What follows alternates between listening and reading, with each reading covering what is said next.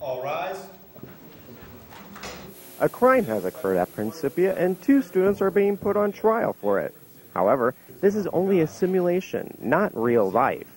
But students like prosecuting attorney Corey Sprague are still getting real-life experience in what goes on once a crime has been committed.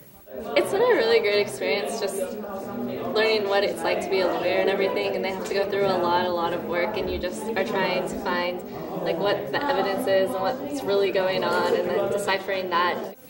Teaching assistants Rebecca Pinter and Katie Wallingford have overseen the crime simulation from the beginning. They had final say on what students would play each role and designed the premise of the scenario.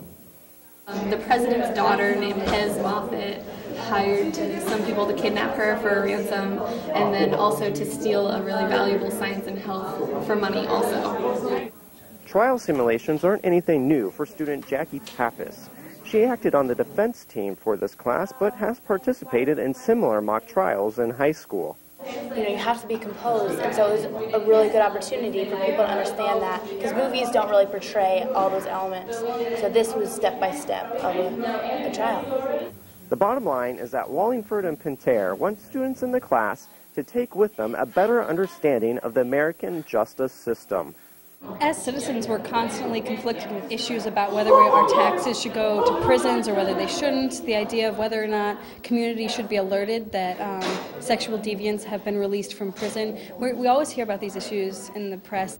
The trial finished up Monday with some closing arguments. Then on Tuesday, the class got together to discuss what went well and not so well with the trial itself. All the while, these students are learning the benefits and the flaws within the American judicial system. This is David Bates for Pilot News.